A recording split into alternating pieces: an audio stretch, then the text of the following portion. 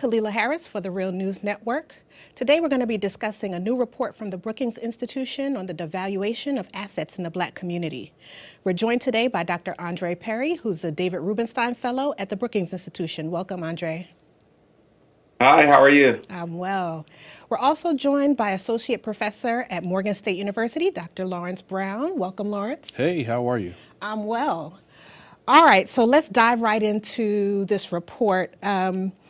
Andre, will you talk a little bit about your team's approach to this research and why you thought it was important to take a look at the valuation of assets in Black communities as compared to other communities' housing evaluation writ large? Yeah, we do know that housing is a central feature of the American dream in that it somewhat secures a certain level of success, opportunity, and wealth. And in this country, it's been consistently the most prominent way to accumulate wealth over time. And in particular for Black people, where 50% of our wealth is tied into housing, it becomes important that we maximize that asset. But we also know that redlining, racial covenants, and segregation have limited our ability to purchase property in certain areas, also for us to get loans made it difficult for us to get loans in Black neighborhoods. And so we do know that there's been a reduced price because of the problems associated with segregation, redlining, and racial covenants. But we wanted to see the extent to which crime, education, and other neighborhood factors and housing factors contributed to that price, and how much did race impact the price. So we went about finding equivalent homes in Black and white neighborhoods. We controlled for everything from how many bedrooms are on the home size, a number of structural characteristics. We also controlled for education, crime, walkability, transportation, and a number of other factors. So before we controlled for those variables, we found that on average in the U.S. metropolitan areas, homes in Black neighborhoods are worth 50% less. They're priced 50% less than their white counterparts. But after controlling for all those factors, education, crime, various neighborhood amenities, we still found that housing prices were still worth 23% less than their white counterparts. And that equated to about $48,000 per home, which amounted to $156 billion in lost assets across the country. So it was a pretty stark find to see that Black communities have lost $156 billion due to race and racism. So what do you say to folk who would offer, if affluent Black people decided to move into those communities, that the valuation of those assets would be higher, right? So who is the person, or who are the people who are determining what the value of those homes would be? Well, no, it's not necessarily the net worth of the people in the communities, but it is the concentration of Blackness that impacts those communities. So if you're an upper middle class or upper class person, you're certainly going to get value by moving into a low income neighborhood, in a sense of it'll be affordable for you. However, those properties are generally devalued meaning that they're coming in below market rate. So you won't get as much money as you would if it was in another neighborhood. But if you're wealthy or middle income, you're probably going to get a home at a reduced price. Mm-hmm. But in terms of if you can sell it and get what it's really worth, then that's where the problem comes in. Right. But it's the concentration of blackness that's devaluing, per se, the price of homes in black neighborhoods. Mm-hmm. That 48,000 per person makes me think of analysis like Ta-Nehisi Coates's The Case for Reparations, right? And connecting to present day ways in which black communities are having resources divested from them or economic barriers. And Lawrence, you've also done a ton of research on this phenomena here in Baltimore. You've coined the terms the black butterfly and the white L. Will you talk about implications of this data for Baltimore and what kind of policies might be able to be created to mitigate and remediate the disparities that we see? Well, first of all, thank you for having me. And when I hear this research from Andre Perry and the Brookings Institute, it's really astounding. It pairs very well with research we've seen from the Chicago Federal Bank. It also pairs with the Zillow study that shows that in Baltimore, homes that were built in communities that were yellow line, blue line, or green lined in Baltimore's 1937 Baltimore Residential Security Map, those homes, the median value for those homes is over $164,000. All three of those communities. But in red line communities, which were where black people were restricted to living, those homes, the median value today is $100,000. And so that's even bigger than the gap that Dr. Perry was saying, 48,000. Here in Baltimore, if you're in a red line community, only 100,000, 164 and up for yellow, blue, and green communities. So in fact, you know, the impact of redlining is still with us. And I like to say that, you know, redlining is not just what banks do. We know that banks often don't lend in black communities. And in fact, there's a study by the National Community Reinvestment Coalition that shows between 2011 and 2013 here in Baltimore, in the black butterfly, where black people are still concentrated to this day, there's a dearth of lending that, you know, over twice the amount of lending for homes and small businesses went into the white L, even though white people are only 29% of the population and black people are about 62% of the population. So twice as many loans, even though they're half the population compared to black people. And so this legacy of redlining is sort of compounded by the fact that you have lower home values and we still continue to see in black neighborhoods less lending. And the other thing that happens on top of redlining is subpriming. So actually, black neighborhoods often don't receive loans, but then when they do, there's a surcharge, a higher interest rate being charged.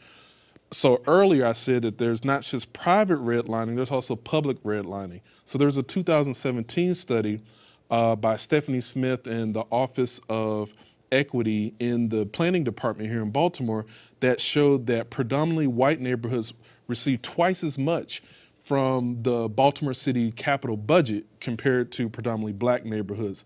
So this redlining is actually, you know, is compounded by not just banks, it's also our governments that are redlining and disinvesting in black neighborhoods. And so this research speaks volumes in terms of the lost wealth. It actually documents and allows us to actually, you know, put a value to these policies and to quantify it in a way that we could say $150 billion that black homeowners do not have because their homes are not valued at the same rate as their white counterparts. And that's a huge amount of money. And so it does absolutely tie in with what Ta-Nehisi Coates was saying about the case for reparations. Beyond slavery, that was 150 years ago, there's this racist, predatory housing market that's still extracting wealth from black neighborhoods and black home buyers. And Andre, you know, picking up on what Lawrence is discussing here in Baltimore, will you talk a little bit about, you know, what other economic development strategies could have been created or developed with that $156 billion? Yeah, that's a great question. If you look at the average amount of money that black businesses use to start a business, that 156 billion would have would equate to 4.4 million black-owned businesses.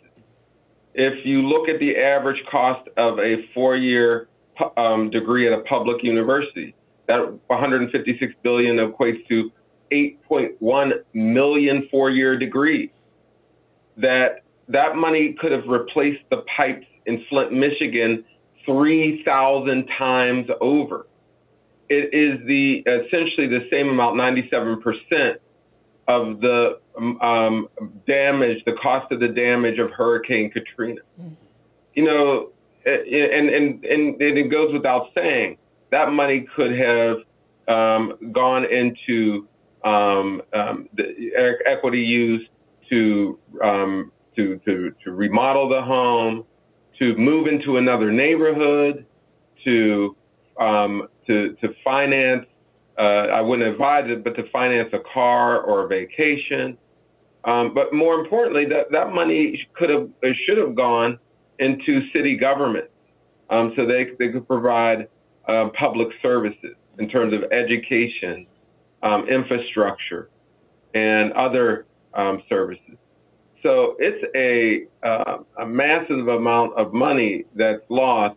It's the money that people should have used to lift themselves up socially. And so what we need to put to bed after this report are these notions that black folk are causing their own plight, that these theories of cultural pathology that keeps coming up whenever something happens in the black community. No, we need to really, instead of saying it all starts at home when something goes wrong, when people say it all starts at home, it should equate to structural inequality in the United States.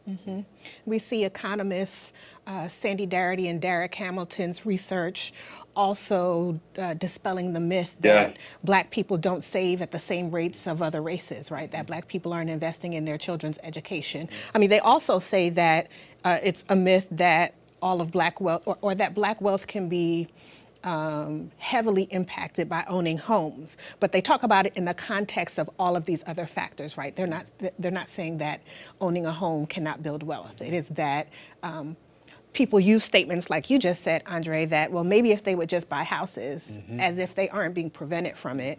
Or they subprime. Would, right, when they do right, it. or getting subprime, or having homes flipped on them, right? Because they're vulnerable and they are trying to experience the American dream.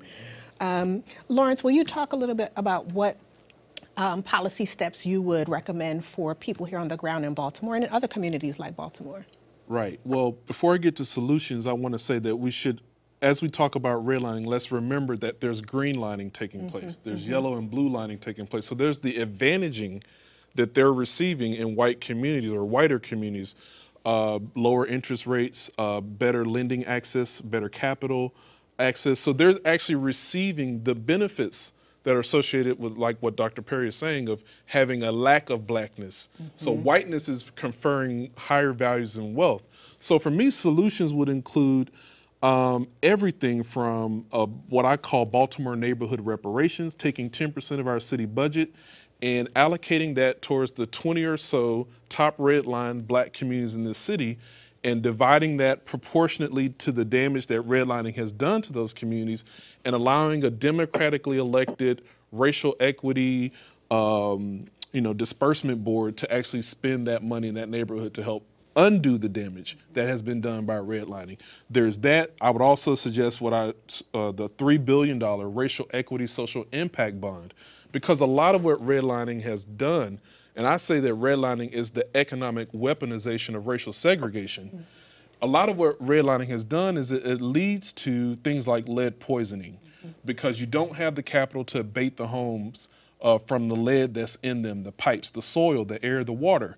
And so lead is proliferating in black communities and is damaging the health and the minds of our children.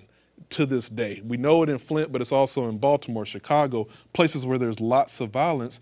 Well, that's one of the impacts of lead poisoning. It inhibits people's ability to regulate their emotions. So half of the racial equity social impact bond, I suggest, is to get rid of lead in our environments, in black communities, so that we no longer have this toxic neurotoxin flowing through the bloods and brains of our children. And then you can take maybe $500 billion to address housing, the lack of housing because people aren't able to get these loans to buy homes, and homelessness that is a result of all of this, and the foreclosures and the rental evictions that come from not having this wealth. And then also maybe the $1 billion that would remain from that. So you said 500 billion just now, 500 million? Oh, I'm sorry, 500 million, yes. I don't want out of the anybody's 3 heads billion. to explode. Yes. So yeah, the $1.5 billion for lead poison, half $1 billion or 500 million for housing.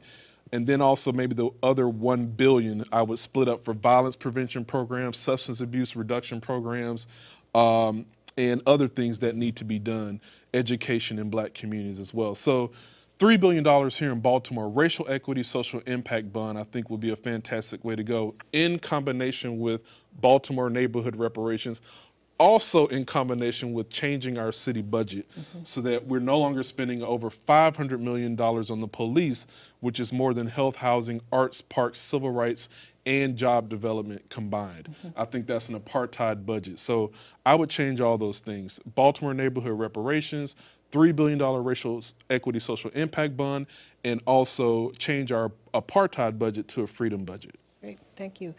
Andre, will you talk a little bit about the national level? What kinds of policies is Brookings recommending or you recommending as a result of this data that we have in front of us?